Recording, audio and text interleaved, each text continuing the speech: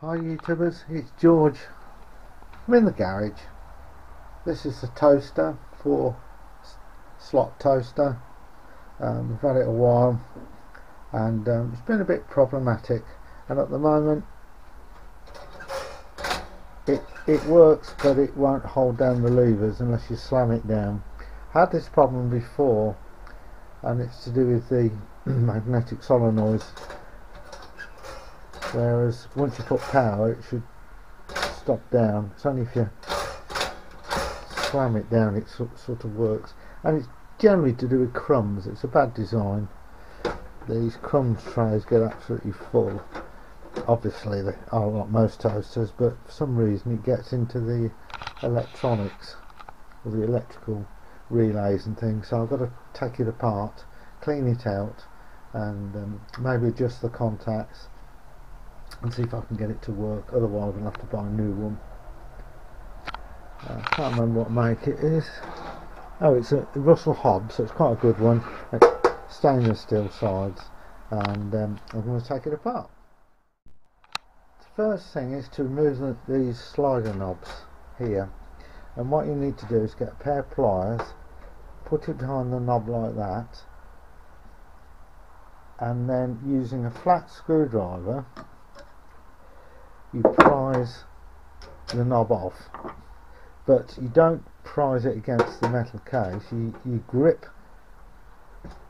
the metal bit there and then use a screwdriver against whatever you're gripping it with, rather than try and do it like that, otherwise you can bend the levers. So that's that off. Next thing, I'm going to turn it upside down. Now I'm doing a single-handed. There we go, and then you've got to release the cable grip there. There's two positive Phillips heads, and then there's screws in each corner, and they've got to come out, and it's needed a long screwdriver to get down these holes to get these out. That's interesting. That one's loose, look. Let's get that one out. One in there. A bit tight. Excuse the poor lighting in here. Get a lot of reflections. That one's out. Okay, let me get these screws out. Okay, it looks like it's been dropped because this is broken. It's not a big issue, I don't think, but once the 4 screws are off and the cable grip here is off, this can be lifted off and threaded down the cable out the way. And this is looking at the main electrics. These are the heating element connections, and these are the terminal blocks. So I'm just going to dust this out. I've got an old paintbrush I use for getting rid of crumbs, and then I think you have to remove the front knob here, which I think is a push fit, but I can't really remember. So give me a minute and I'll have a quick look how it all comes apart. Okay, it just basically lifts out, but there's a connector here on the control board you have to unplug like that, and then this mechanism, the guts will lift it out like that. I've got full of crumbs. Let's get that brushed out. Okay, I'll try and show you this. Right, this is the main timer control board with a timer there, and each end, because it's a double toaster, I don't know whether you can see, they're electromagnets. There's one each end, so when you push it down, when it gets power, the magnets hold this down like that.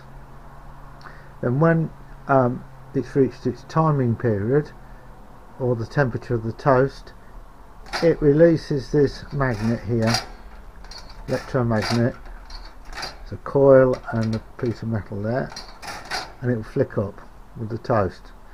And it's the same, there's one there as well. See it? And that holds it down. Now then, so where's the electrical connections which senses that the toast has been pushed down? Right there on the reverse side. Let's turn it around.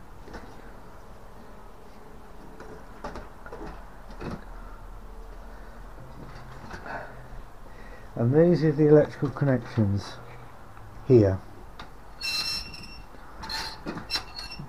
See them? They're there and there. So when this goes down, I don't know if you can see, just there's electrical connections, right? And they're here. And what can happen is you get crumbs can get in between the connections, and it stops them closing. All the electrical connections here need cleaning, and that's what I'm going to do now. I don't know whether you can see it, but this is the amount of crumbs that have come out of this toaster.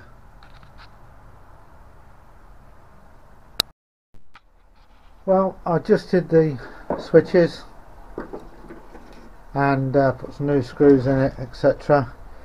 But the plastics had it brittle, it's broken. So this is a failure. I haven't been able to fix it. But yeah, it's going out for the scrap.